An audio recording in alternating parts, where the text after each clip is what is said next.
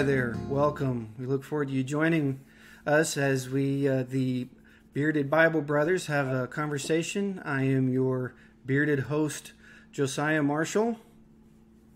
And I'm your other bearded host, Matt Crosswhite. We like beards. We love beards. Yes, we and do. if you are not a bearded person, either because you are a female or because you choose to shave your chin every morning, we do not hold that against you. You are still welcome here, but we have beards and we are fond of them. Yes, we are. We are not scholars, but nor are we trained individuals in the topics that we'll be discussing, but we are just two brothers who enjoy having these conversations and look forward to you joining us in them. And if you have any negative comments, whatever they may be, we look forward to you sending them in and joining in our conversation in the episodes to come. So let's jump in together and start today's study.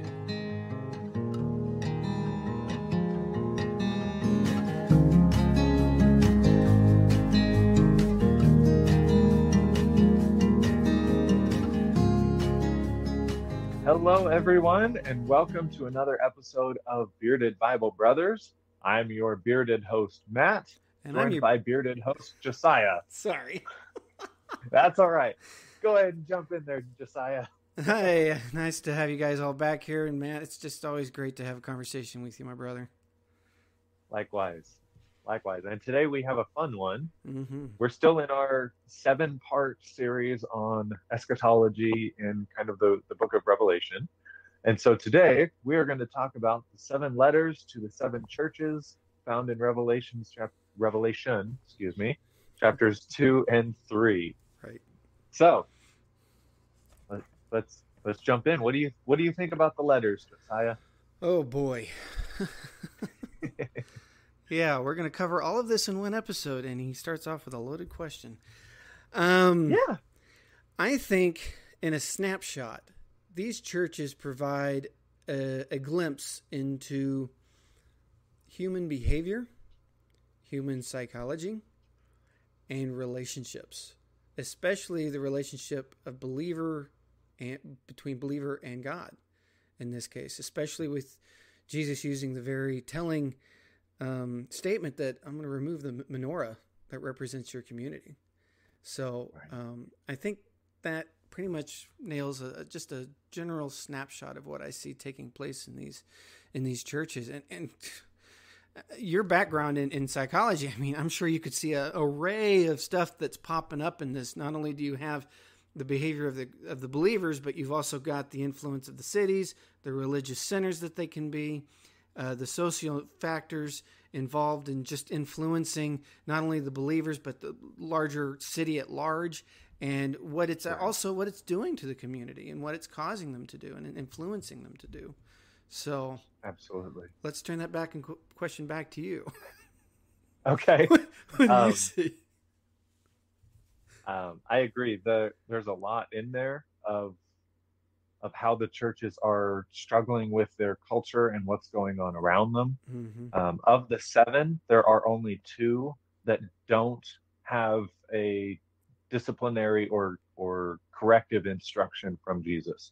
The churches of Smyrna and Philadelphia only have positive things said about them, but they are the only 2, which kind of flows with the theme throughout the New Testament. Most of Paul's epistles are corrective in nature. There's only a couple that are, hey, you guys are doing great, keep it up. Right. But I think that in studying through the letters, it was very surprising and telling for me of how every single one of the churches in what is now the western half of modern day Turkey, Mm-hmm. every single one was struggling with how to not compromise and become like the Gentile population that they lived around, Mm-hmm. and how to not become compromise in faith in Jesus as the one true way, Right. and not become Jewish for the sake of having a community wrapped around you, having the tax benefits and the religious exemptions from Rome, They were struggling to walk a fine line between not compromising in the culture and not compromising by becoming a different culture, becoming Jews in order for the persecution to stop. Mm-hmm. Mm-hmm. Mm-hmm. Indeed. In doing some research on this, the historical elements that took place in these cities was really quite fascinating, especially when you see Ephesus. You see a city that was a center, a hub, probably considered the grandest of all those cities. And even in that city, there was a temple to Artemis, and that temple was considered one of the great wonders of the ancient world. And then Smyrna, I thought Smyrna was quite fascinating because Smyrna was nearly completely destroyed at one point, yet it came back.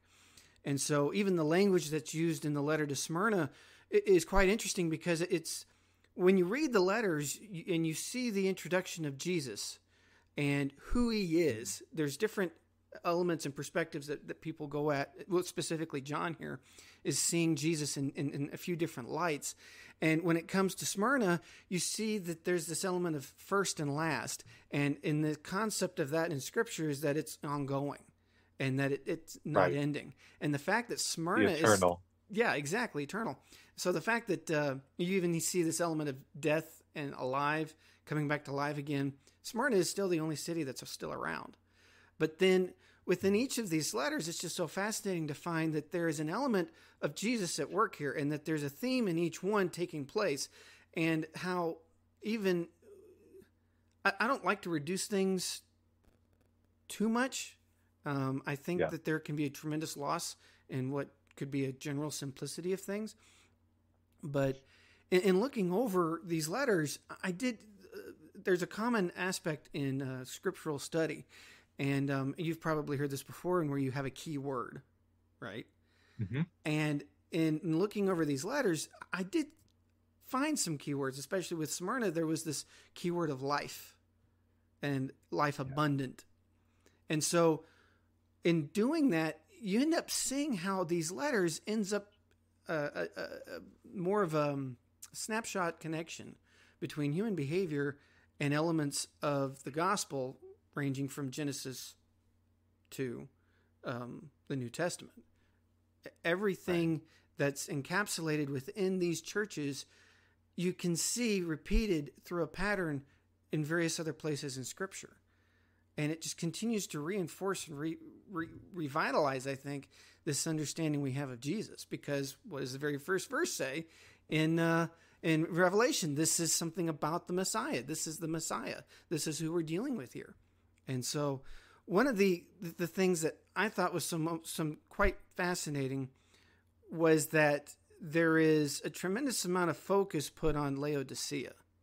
And I was curious about what your take on specifically this Church of Laodicea and why it could have such an overwhelming interest, especially within the evangelical circles. I mean, you got everything from songs from Steve Camp to visual references that's even been used in recent movies related to Pilgrim's Progress. So I was just curious what your take on that specific church was. Well, that one, that's the one that most of us are familiar with, like you said, from the culture of evangelicalism. And if you abide by the theory, pretty much everybody agrees that these were 7 literal churches in Asia Minor. And also pretty much everybody agrees that you can find elements of whatever congregation you particularly attend might look more like some of these than others. Right. But there's a third theory that I've heard taught and I've done research on in this, that the letters to the 7 churches chronicle in advance all of church history, starting with the early church losing their first love, which is the letter to Ephesus, and then the persecution starting with Smyrna. An interesting note on this theory is the 10, what does Jesus say to the church of Smyrna? Is it 10 days? Let's see. Do not fear what you're about to suffer.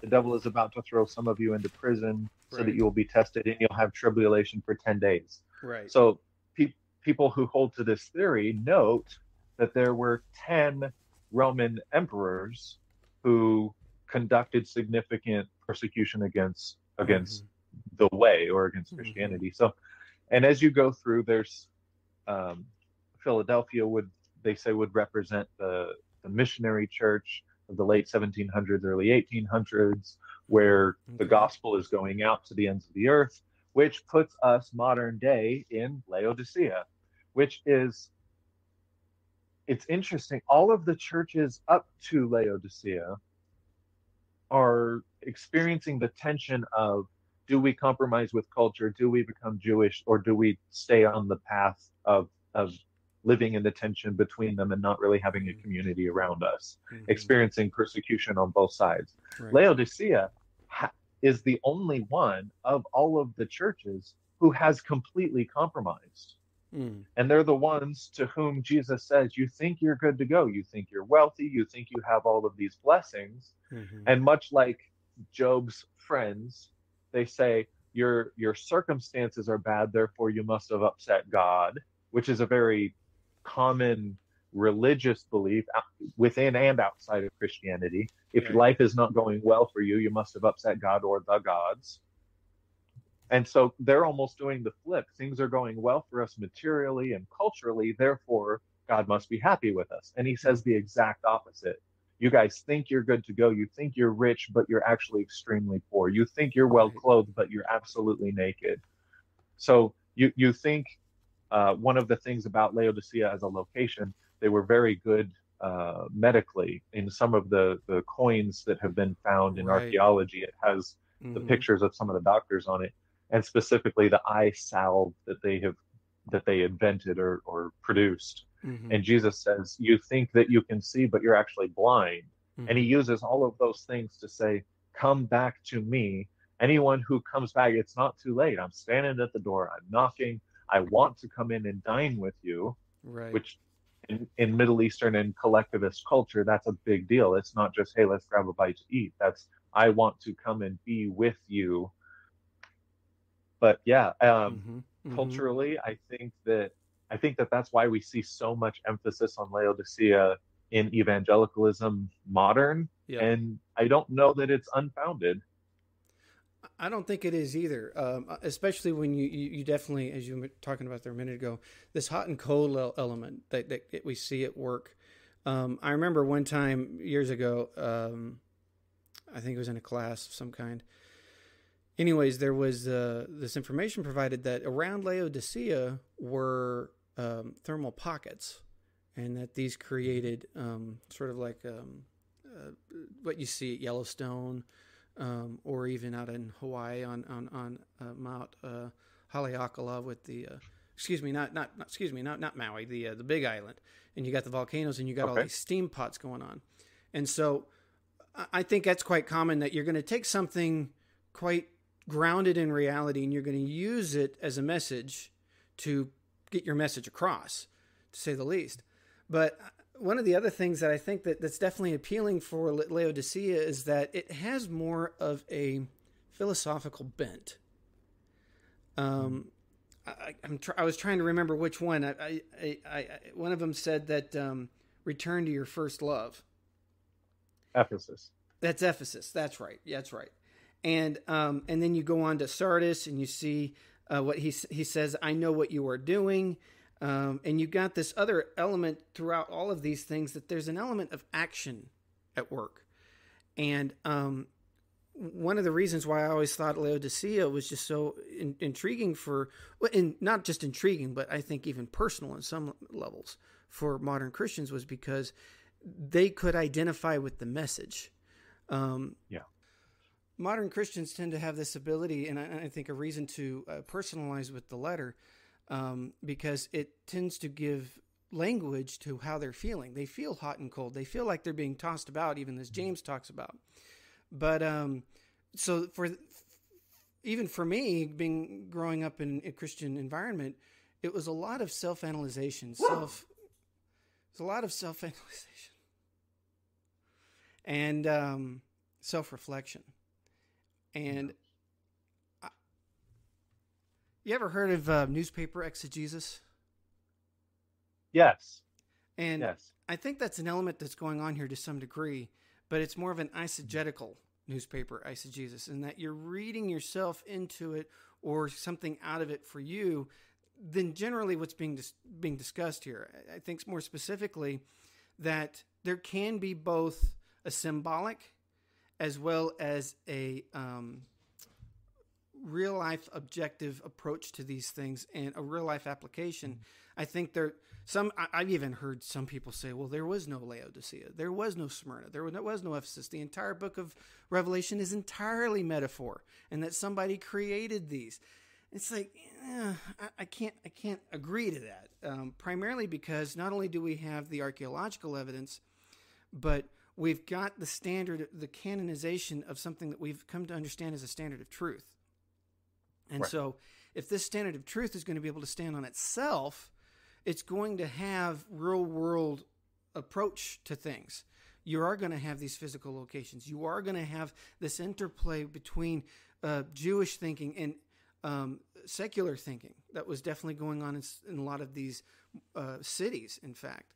But I think it's an extreme to take it to a point where you're saying, well, that's all metaphor and we can take it metaphorically, or even to the point of symbolizing everything.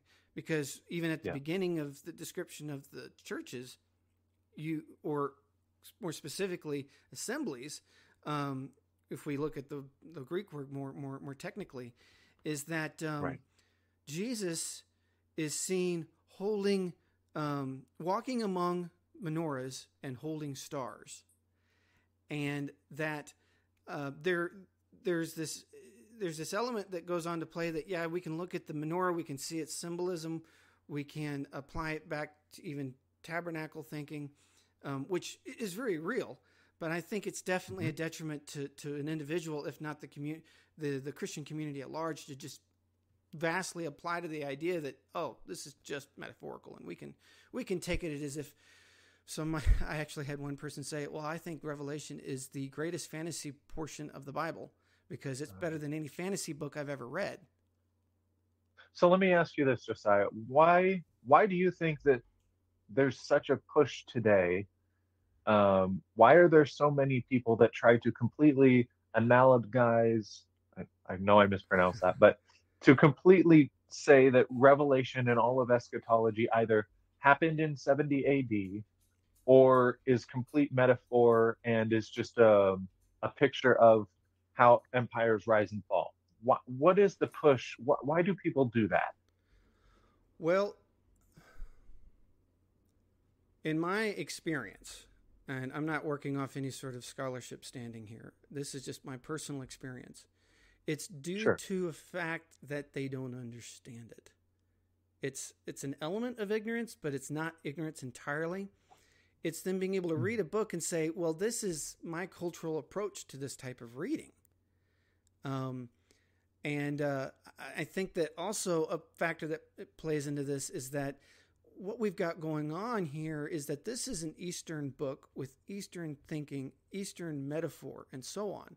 And so I think an additional struggle that can go into a little bit of an ignorance matter here is that for a lot of Christians, they don't understand the Jewish element that's at play behind Scripture, especially here in Revelation. Oh my word, the classes I've taken over the years, especially in higher education, when we came to Revelation, it was this book of, oh, what do we do with this thing? How do we engage with it? How do we interact with it?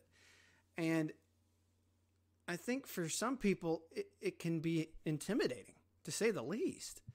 But at another part of going, what application does this have to my religious, spiritual development, or even my relationship with God, or my church, or so on? I mean, isn't this either complete fantasy, or does it have any historical bearing?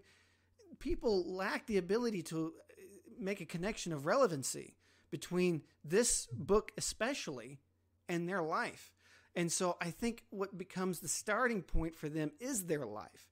And so they're approaching it by way of how they would read it, how they would understand it. And I personally know some people who have gotten so involved in the book on such a personal level that they basically lose themselves and they lose the point, the very thesis of the book, which I would actually like to read real quick, because I think when we have a thesis, when we have a starting point, it can provide the framework in moving forward in whatever setting or whatever focus we have that we're going on.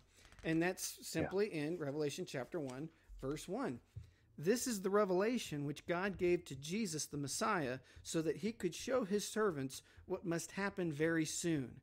He communicated it by sending his angel to his servant John, who bore witness to the word of God, to the testimony of Jesus the Messiah, as much as he saw.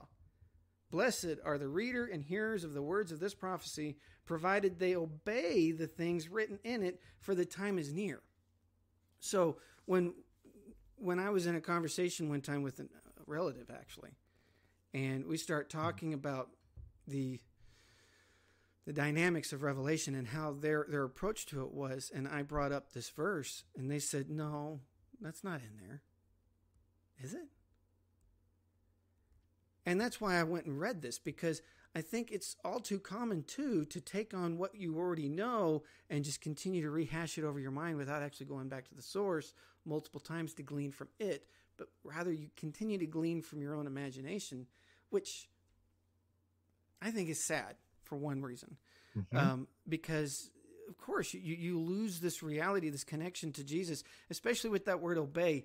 Who would think that Revelation, even these churches, could provide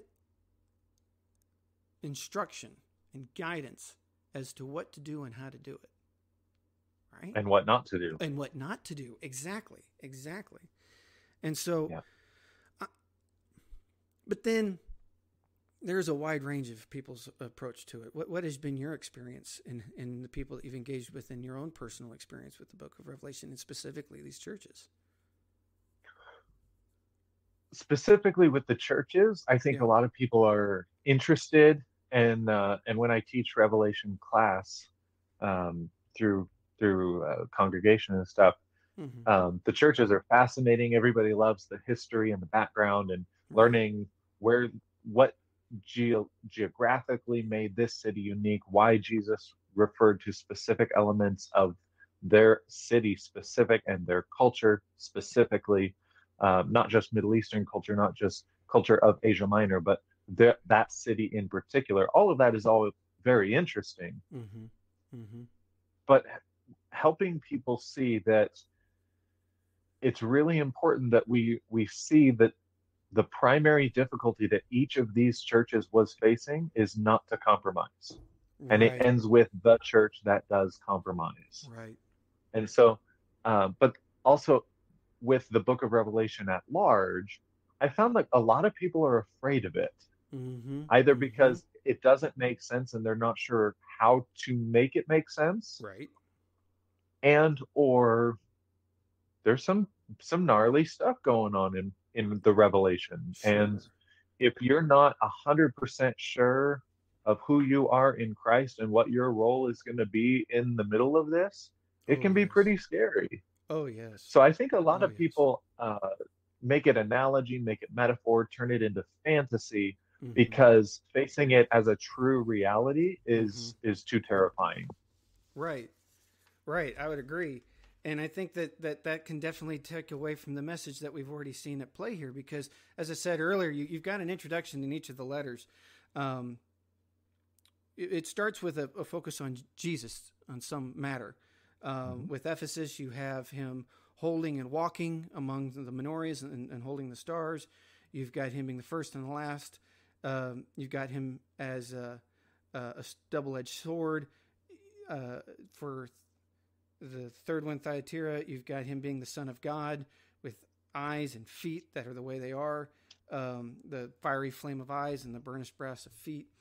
And then in Sardis, you've got the sevenfold Spirit of God and 7 stars, and their inner workings with Jesus. And then in Philadelphia, you've got the key of David and how it opens and closes. And then finally in Laodicea, you have the faithful, the true witness, and the ruler of God's creation.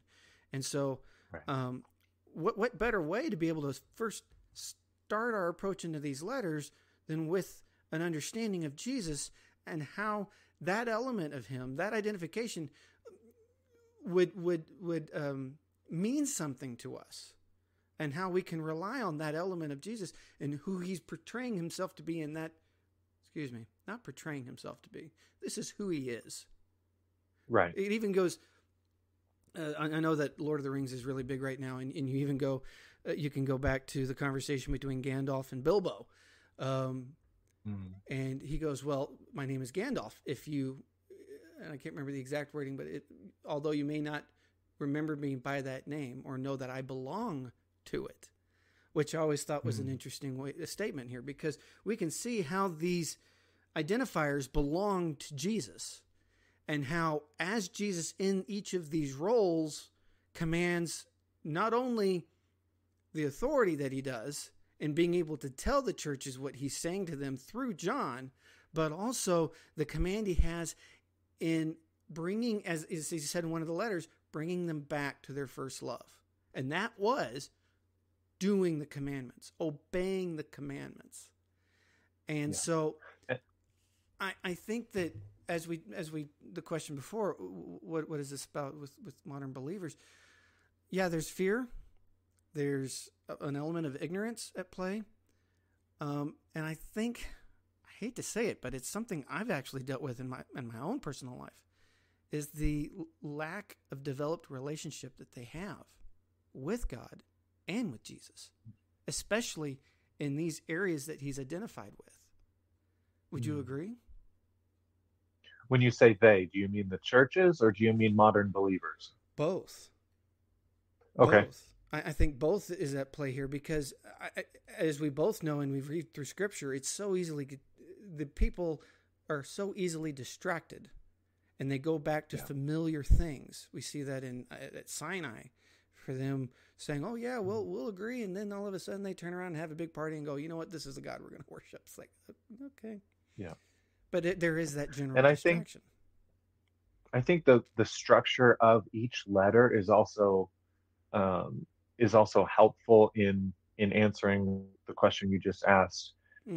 Our focus should be on Jesus and who he is, then on his instruction, right? Then on application. This is how you become an overcomer, and the rewards for you if you are an overcomer, and then go do it.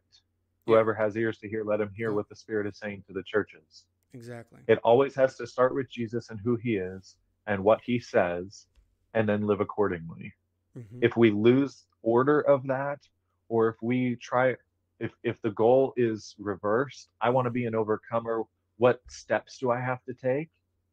And my priority isn't who is Jesus, who is God, it's not going to work. It never, ever will. It has to start with Jesus. Has to start with Jesus. Interesting that you would use those words, because when you said how the letters are formatted, the technical formatting of these letters is a lawsuit. The judicial language that's basically brought up in these is that there's an accusation involved, and how they have broken part of their covenant. And covenantal thinking is not, well, let's admit it, it's not very prominent or much part of modern evangelical thinking. But regardless of that, there is still to say that Jesus is bringing to them a legal issue, but at the same time, it's a relational one. You'd almost expect this to be taking place in a divorce court, so to speak, right? And so here's Jesus. It's and I really like how you put that, because if we're going to look at it as a divorce court, so to speak, here's Jesus addressing his bridegroom, his bride, and he's bringing to their attention what they have done against their own covenantal. I'm losing my train of thought. Oh no.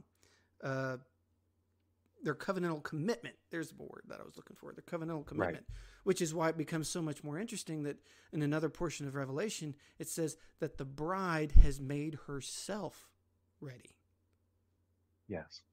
And so it goes to reason that if the bride is to make herself ready, the bride needs to also be more aware of what she's doing and how it's affecting her relationship to her soon-to-be husband, right?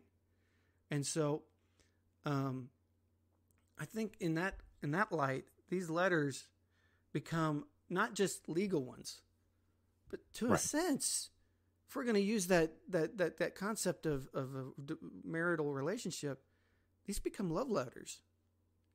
Mm-hmm. In the sense that this heartbroken love letters. Exactly. This is where we're at, but this is where I want to be. I want to be over here, not where we're at now, over here. And one of the amazing things of what God does throughout Scripture is that he continues to let mankind make that decision. Doesn't force it upon them. Let him who has the ear hear and obey. He's not forcing it on anybody, which I think these letters become a great example of that against modern argument who would say, oh, God's just a bully. He's a 5-year-old with a stick, and he's ready to play whack-a-mole with you whenever you do something that goes against him. But or I'm going to jump in on that please. one. Yeah. That perspective, or the pendulum swung the other direction of God just wants to be your buddy. He's already taken care of everything you need. All you need to do is hear. You don't need to obey. There's nothing for you to obey. Mm-hmm. And that, I think that's even more predominant in evangelicalism right now, because as you just referenced in Revelation 19, the bride has made herself ready. Fine linens, bright and clean, were given to her to wear. And then the parenthetical statement, the fine linen stands for the righteous acts of the saints. Yes. How often do we hear from big mainstream pulpits, from mega churches these days, that there are righteous acts that need to be done versus God's already taking care of it for you. You're good to go. You've got your fire insurance. God just wants to make your life happy and work for you. No, we need to be doing our part. Mm-hmm. This is a two-way relationship. Yes, his cross has made it so that we can have access to God, so that we can have relationship. Mm-hmm. But that doesn't mean it. When I married my wife, we exchanged vows. And just because she's being faithful to her end does not mean that I can be unfaithful to mine and everything's going to be fine. Right. I need to be faithful to my vows as well. Right. That's how relationship works. Right. And I think another element that tends to happen in relationships, you go to church on a Sunday and you see crosses. And I remember how I would have these interactions with some people, and they would say that explains my entire relationship with God. It's like, okay, I can understand what you mean by that, but it would be just the same as if I was to sum up my entire marriage in my wedding ring. That this is going to be my sole focus of the wedding ring, and as a result, I ended up getting distracted from the woman I'm married to. Right? Right. So, yeah, absolutely. I completely agree with you there. And I'm going to add to that, our sole focus should not be the cross, just like the focus of our marriage should not be a wedding ring. But also, if our focus is on the cross, our focus is completely historical. And we know that he rose from the dead. We know that he ascended, and we know that he's coming back. But practically, do we actually live like that? Yeah. Is our focus that he has done everything? He has conquered fear and death. There is no fear in love. Perfect love casts out fear. Mm-hmm. And our groom is coming back for us. Mm-hmm. The king of everything, who is going to set everything right, is coming back for us. Yeah. He's going to take us through the revelation. It's going to be extremely difficult, but we need to go through that, because if you look out at the world today, the church is not ready. We are not wearing bright and clean garments. No, we're not. And it's the church needs the tribulation in order to be refined, just like Proverbs says. Right. Gold that passes through a fire gets refined. Yes. And that's what conflict does, right? It ends up refining you. It ends up forcing you to ask yourself some of these more basic yet harder questions to answer, such as your very first one, which is just such a pact. I think one of those most basic ones is, what are we doing and why? What would have happened if these congregations, these assemblies in these letters had that mentality of going, maybe we should ask ourselves, what are we doing and why? But then that's not common. That's not the everyday norm for somebody to ask themselves that question. We're not in the self-analytic, curious-minded mode. No, we're not, unfortunately. Right. But I think that one of the things we can do with this is realize is that God's not quiet. Jesus is not quiet. And that while we may continue to place our relationship in him historically or even metaphorically, he is still talking. He is still interacting. And if his word is still alive and active today, then we can look at these letters and we can see the person of Jesus Christ, who he is and what he would be to us. And our own shortcomings. Yeah, we'll see those. But then we get to see who we're focusing on. Right? Yes. And amen and amen. Amen and amen to that. And what better way to continue to develop a relationship where you end up trusting Jesus all the more for who he is and the call he's put on you to come back to him over and over and over again. And I think that's a good point to end on, I think, because what better way for us to see Scripture working than by bringing us back to Jesus over again. Absolutely. Absolutely. And with that, that's our time for today, folks. Mm-hmm. So as always, please, if you have thoughts, comments, questions, concerns, any kind of feedback, shoot us an email at beardedbiblebrothers@gmail.com. We'd love to answer those. I think what we're going to do, we've been sharing with you as we've been going through this. Send us your stuff and we'll talk about it on the podcast. I think what we're going to do actually is at the end of this 7-part eschatology series, I think we're going to have one where we address all of the comments and questions and stuff like that. So in order for episode 8 to have any content, we need you to send us stuff. So write to us, tell us what you're thinking and other thoughts, comments, questions you have. Again, that's beardedbiblebrothers@gmail.com. And until next time, God bless and keep following Jesus.